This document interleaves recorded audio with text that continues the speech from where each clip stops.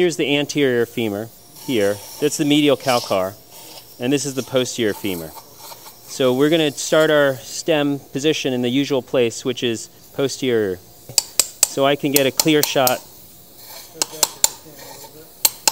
at the femur. So,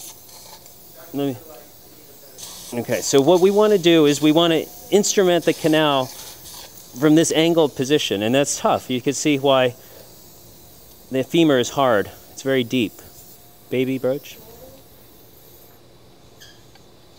Okay, so you see we have to use curved retractors, curved inserters, and instruments. And basically I need to push laterally.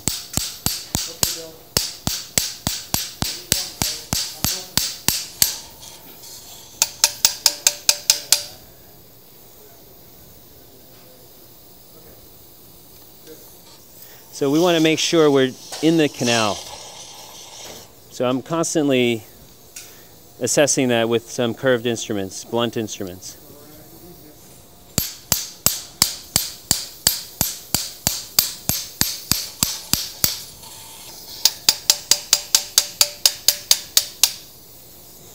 Okay, so I have to make sure I match her version, and I have to lateralize it. And I have to do this carefully.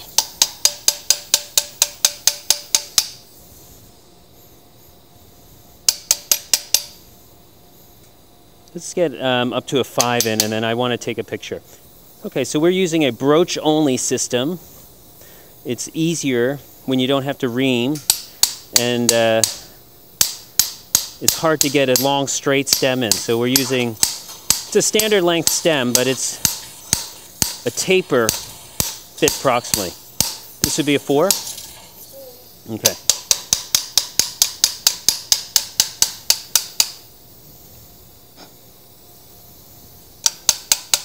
So let me just see the 5, and then what we'll do is we'll take X-ray, and I can check the alignment, and we can reduce. And then again, we can fine-tune the size, the position, before going to the final size.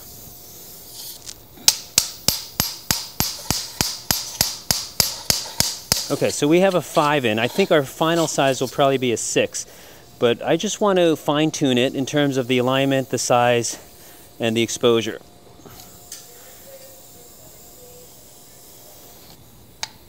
Okay, good. So we got our head on. Let's take this off. So what we're going to do is now raise the spar, and we'll take this Hana hook off, and we'll take some preliminary x-rays. So whenever she raises the spar, it releases tension, so I could take this off. So we're going to come in with our x-rays. Everybody's covered. You could come straight in. Picture. Good. So I could see the alignment is good. See my neck cut is good. I could probably go bigger on the size. Okay, and now let's go to both lesser trochanters. So we're doing our leg length measurement of just measuring a reference line across the pelvis in the lesser trochanters. We can see with a horizontal reference how close we are to matching her leg lengths.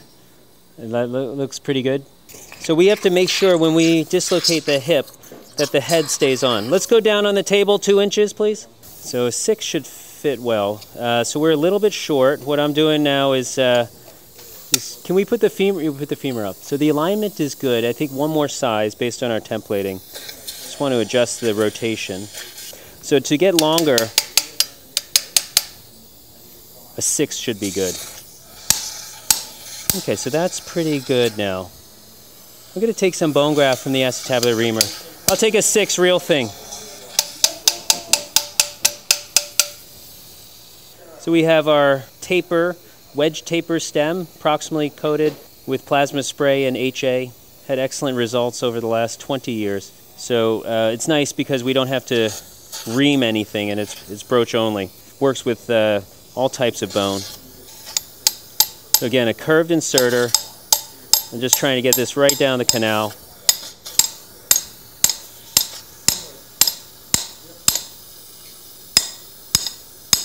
It's definitely a little bit more proud than the 5, which we expected. And I think that'll help us make up our leg lengths. So it's not moving there. So let's see the yellow head, please.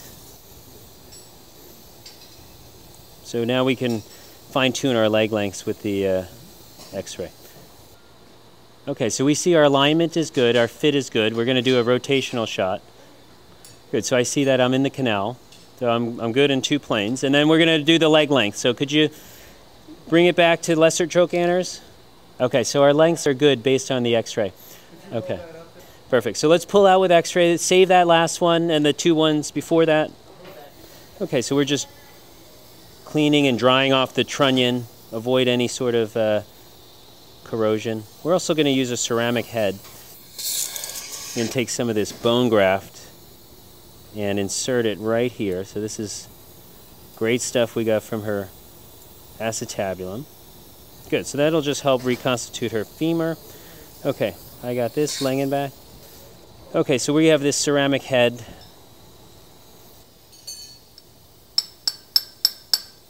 Great. So we'll take these out now. We're ready to reduce for the final time. Okay, so we can take out the hook. So bring the spar up, please. We have our capsular flaps, which are giving us access to the joint, and we'll repair that. Great. So once it's reduced, I just like to look inside, make sure there's no soft tissue. But we do have the capsule here. And we could give a little pull, distraction. Yeah. And back in. So I can see that that's clearly nicely reduced.